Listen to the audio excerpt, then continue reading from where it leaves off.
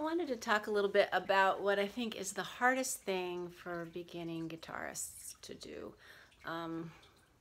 When you talk about absolutes, the hardest thing might be different for each person, but this is a very common thing that is the hardest thing for many musicians, actually, at different parts of their progress. But I think it's hardest for beginning musicians, especially if it's your first instrument. And it kind of ties in with a question people ask really often about chords. A lot of people, when they're first learning to play guitar, go straight to chords. A lot of instruction takes you straight to chords. And a lot of instruction teaches you chords that are maybe not actually beginner chords. They should be teaching you something a little easier, or some skills that lead up to playing those chords. And so when we're new at it, and we're laying our fingers down and making our shapes, and then we strum and we hear some buzzes or twangs or dead strings, we feel like that doesn't sound good. And I guess that's true. We play music because we want to hear a beautiful sound. And the thing that I think is the hardest thing to do when guitar is your first instrument and you are a beginning musician, or maybe even if sometimes especially if you've played piano or harp or other instruments, the hardest thing to do when you're playing guitar for the first time and you make a chord and it sounds twangy and bumbly is to let it be. Maybe play the Paul McCartney song a few times and get that in your head and just let it feel more comfortable to try to make that sound and have it not come out quite right. When you're new at playing music, you have to try to do something that you can't do yet. It's true in athletics too. Might help if you've ever played baseball or learned to hit a golf ball. If you play golf, you had to learn. And when you were new at it, you would miss a lot. And if you at least hit the ball, that was success.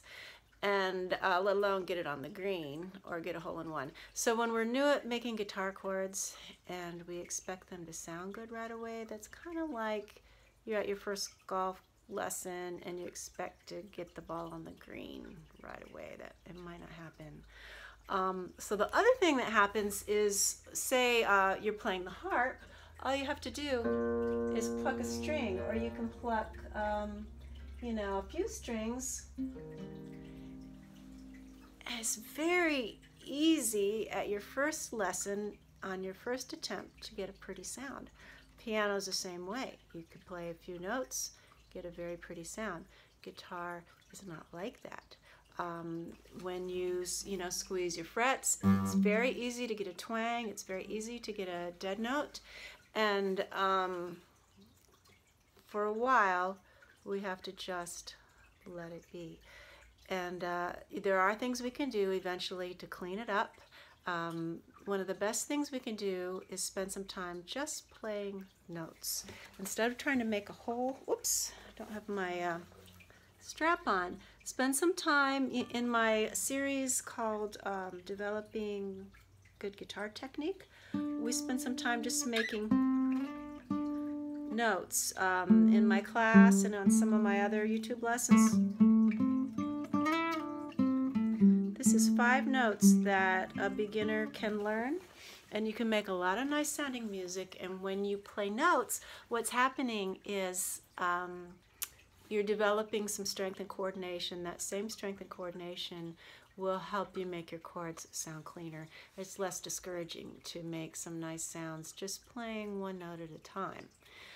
You can play parts of your chord, play 2 or 3 notes of the chord, and maybe don't try to play the whole thing. And so there are lots of things we can do to clean up the sound, but the main thing I wanted to talk about just now, it's important to, when you're practicing your chords, I usually tell people half the time when you're working on your chords, just play them anyway. and go back and forth and back and forth. Take a couple chords, one that you're good at, one that you're not good at, and just play like, you know, if G is new, G, and then D. Just doing this, even if they don't sound good at first, it's the number of times that you change and make those chord changes that makes you get quicker. So when we slow down and agonize over every buzzy note, that can slow down our progress. So half the time when you're focusing on your chords, half the time just make them anyway and let them be buzzy or clunky or whatever they are. And then the other half of the time, if you want to examine what's going on, I have other lessons about, you know, techniques, and that series is called How to Make Your Fingers Reach Chord Shapes on the Guitar. And there's different pointers for different chords and some principles that help with all your chords. But focus on those little details part of the time, not all the time. One of the best things you could do is just play music anyway, and when you have clunky notes, let it be.